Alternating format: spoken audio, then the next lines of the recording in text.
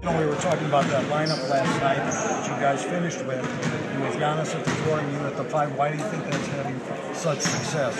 I think it's situational. The Bulls have a lot of length and size, so Giannis down there helps counter that a little bit.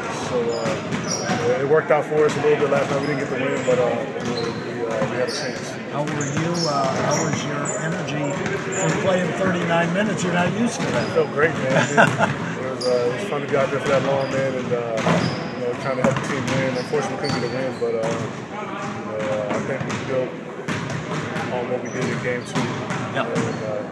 So I got to look forward to game 4 to get better as well. This whole series is a kind of experience for this young group, but how important would getting a win be to add to that experience? It'd be very important. You want to win a game in the series. Nobody likes to get swept, so that's kind of our mindset.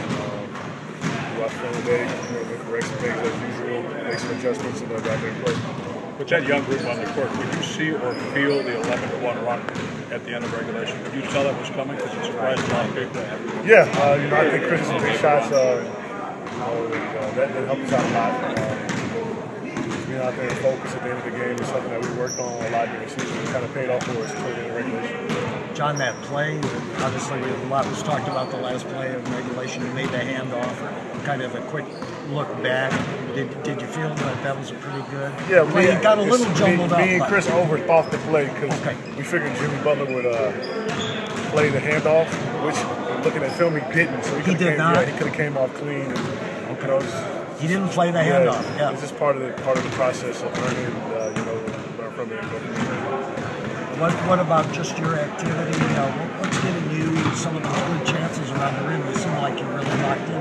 Yeah, just kind of focused, ready to play. And playoffs are a new season. I think everybody's got a lot of energy, a lot of extra effort going to be needed to beat a team like the Bulls. And I'm just trying to do my part.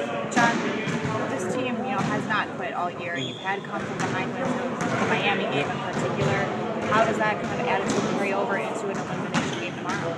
It carries over a lot. The thing we are going to do is play a fight. Unfortunately, I have the best of us, but I think we're going to come out ready to play tomorrow. And hopefully take some best surprise. When you get matched up against Gasol, that's a great matchup. There's a great player in this league. What are you learning? What are you gaining from that? Gaining a lot, man. Especially him and Noah. Just their energy, what they bring to the game. Guarding those guys as well. It's a good experience for me as well, being a young guy.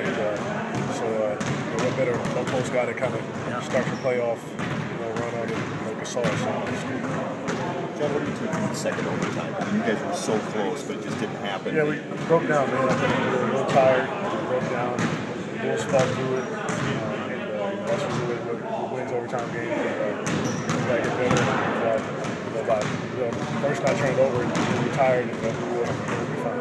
I'm sorry if this was asked before, but what was the power of that home crowd last night? Oh, it was great. It surprised me, to be honest, but great crowd. They were loud. They were into it. I kind of was laughing. It's kind of like a college field. You got two sides of fans. And, just cheering every bucket. So it was a weird experience to say the least.